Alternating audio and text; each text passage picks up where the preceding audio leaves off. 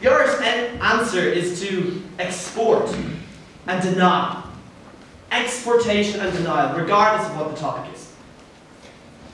Export the issue to Britain, and deny it even happens. Well, it does. 3,451 in 2015. 18 of which were under 16. DCU Debate Society's first event of the year took place last Thursday and saw students debate the issue of abortion. They discussed the pros and cons of repealing the 8th Amendment of the Constitution, which criminalises abortion in Ireland. Our side is currently against the 8th Amendment simply because a vote against the 8th Amendment is a vote for complete and utter uncertainty.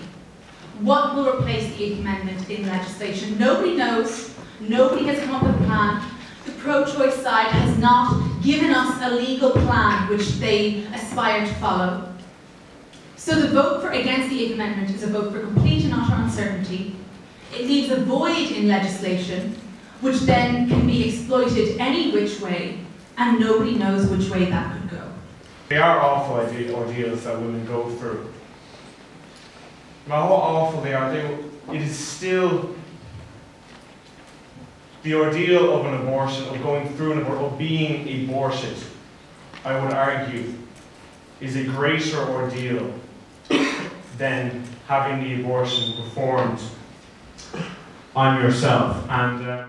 The crowd was also addressed by 2 keynote speakers on either side of the debate, which provoked a passionate response from one audience member.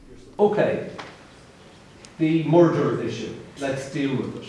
If you believe it's murder, don't do it, okay? And if you don't believe it's murder, you shouldn't be stopped doing it. Most people in the world do not believe it's murder. You have no authority at all. Your profession is an evil. Okay. Here's my question. I want to appeal to your heart, you know. Come on, debate humanity, don't murder little baby. Okay, you've been great, right? Though the second speaker, who argued on the pro-life side, attracted a less heated response. People here tonight need to be cognizant of the positive impact and influence the 8th Amendment has had upon society. The truth is, a repeal of the 8th Amendment would inevitably result in lives being lost. We heard Craig mention earlier, what way is this to treat women? When in fact we know, when we look to the UK, an investigation by a newspaper in 2012 stated very clearly that abortions are taking place on grounds of gender. And guess which gender is being discriminated against and which gender is being aborted? Female babies. What way is that to treat unborn female babies? What way is it? What way do we treat women? What way do we hold them within regard in our society?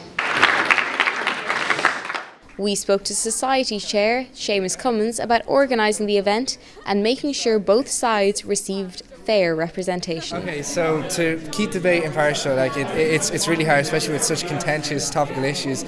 Like, I did a little speech at the start. I just wanted to make sure that no one heckled. I didn't want anything happening that was not above board. You can lose track of your head when matters of the heart come involved. You know, topical issues like this really does just split the population.